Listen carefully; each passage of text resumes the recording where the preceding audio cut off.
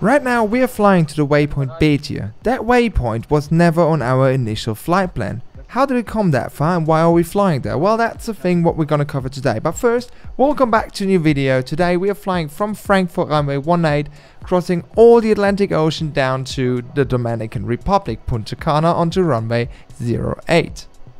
Right now it's 9:30 PM in the evening in Germany and we're shortly arriving Punta Cana. But where did we come from on this day? So we started off in Frankfurt, departing runway 18, which is this one right there. And then basically it was just a Sopra 2 Lima departure on a runway track of 176 all the way out to Delta Fox 160. What we always have to be careful with is the max speed of 220. We cannot fly flaps 0 in that case, because our green dot speed would be above 220 knots. So what we have to keep in mind is keep flaps 1 in that case here. Most of the time, after maybe even that distance here, they clear us unrestricted climb and then we go onto our route. So we started out in Frankfurt down here. From Frankfurt onwards, we went into the French airspace. That right here is Paris. And from Paris onwards we went down to the English Channel, which is that whole area right here. And from the English Channel we basically made our way out onto the Atlantic Ocean. We entered NAT HLA airspace over the waypoint Betra on that day. Before reaching NAT HLA airspace we need a clearance, as I often said in the videos before.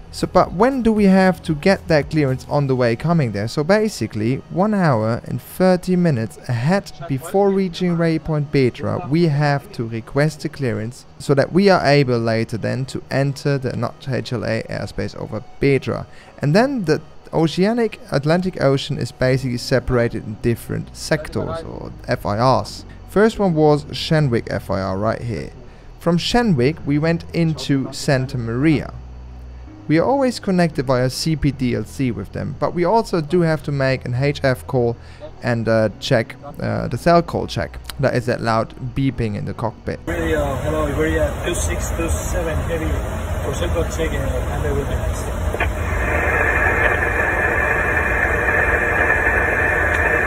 Iberia calling Sandwich, say again number? Yes, this is Iberia 2627. Iberia 2627, Sandwich Radio, good evening.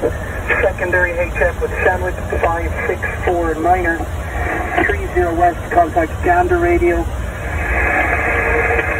8891, secondary 5616. Stand by yourself.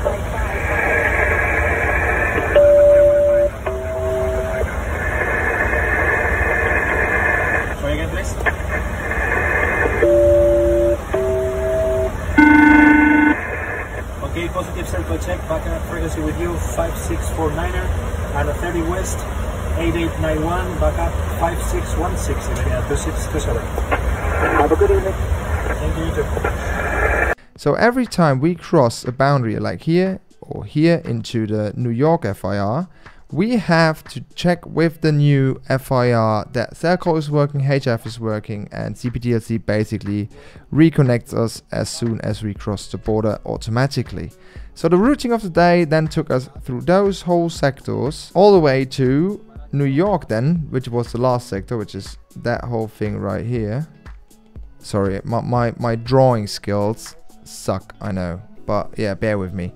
And then basically our last ATC or controlled airspace was San Juan. And from San Juan onwards we basically start our arrival at PascalKlr. That was at least what we thought. So we reached the waypoint Kika. From Kika onwards we went to Thank, and shortly before Thank, ATC reached out to us with a re-clearance. A re-clearance basically means we have to divert from the original route to somewhere else. And that somewhere else was from Thank. We had to fly to Gemma and then direct to Betia, which is this one. And from Betia we were expecting the Betia 1 whiskey arrival. Is basically this one. So we fly like a little half circle all around that corners here. But the traffic on that day wasn't that bad. So the thing we got, always expect the unexpected, shortcut navigation. We went basically from Betia direct to Agnal and AGNAL is the initial approach fix, which is stated right here, and we have to be at 3000. But why does ATC do something like that? And that is pretty simple. We had a lot of departing traffic this day in Punta Cana, and they're always departing in the direction of 08 or 09. If you look at the other chart here, if we would have come the normal way down here, the departing traffic going north could intervene with our arrival. So what they like to do in Punta Cana is send us over Betia, which is a bit more up north, and let us come in basically via the north and let those departures all fly out here. Because they are high enough here, where we cross, and we are low enough in that case. So that makes sense in all the cases.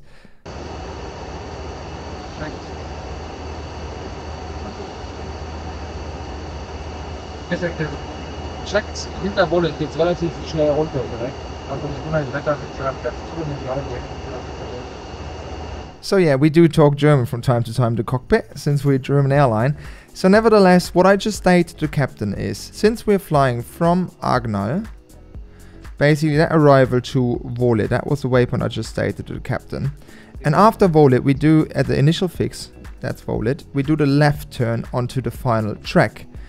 From Volit to our descent point of the Arnav, there's not much time left. What you can see right down here. So Volit is at 10 miles. Our descent point is at 9 nautical miles from the runway threshold. So we have exactly 1 nautical mile to basically configure on the final track. That we don't want that. So what we do, or what I stated to him that I want to do it that way, is that I want to have flaps 2 right here, flaps 2, and then we go into the turn and have plenty of time and do not rush anything to basically go down with the glide path to the runway.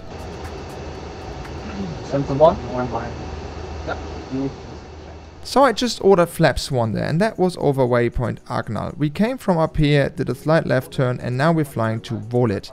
And from AGNAL to Volit we have around 5 nautical miles.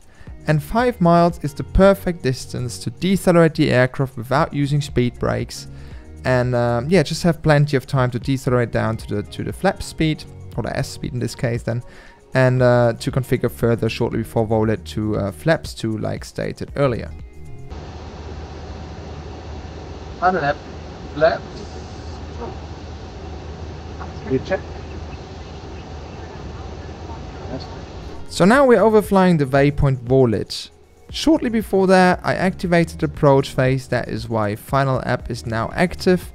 And setting flaps 2, like I said, because we only have that 1 mile, and then to go down on the glide path configured with flaps 2 so we don't get any speed problems. Okay, so.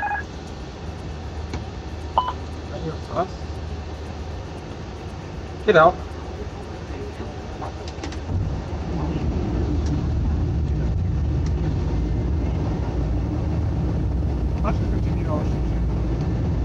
Left.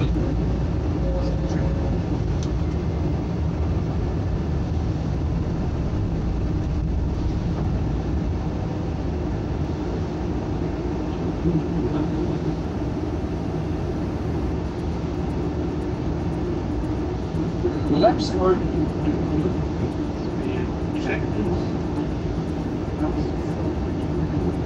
And with flaps full, all the landing items were completed. Only thing missing was the lane checklist, what we did any second. I want to know from you, do you like those kind of videos? So let me know down below in the comments if you appreciate those ones where I just go a bit more into detail. What's the procedural knowledge like? What do we have to think about? All that kind of stuff. Let me know down below in the comments if you like it. And now enjoy this beautiful landing on a sunny day in Punta Cana.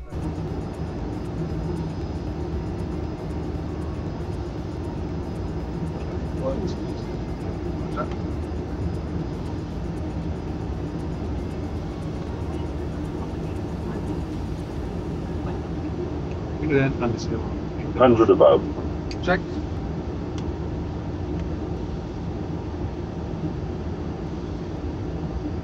Minimum. Approaching 08.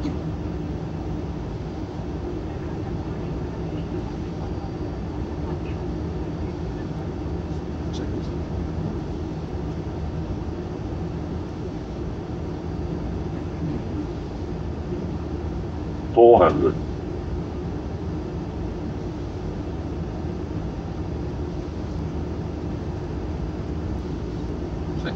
300.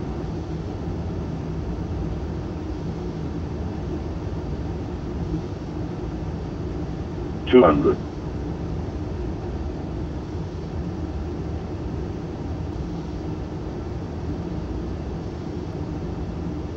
100.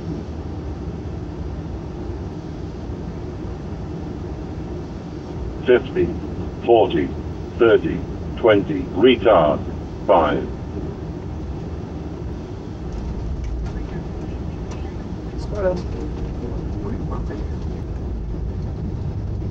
Where's the green? Peace out.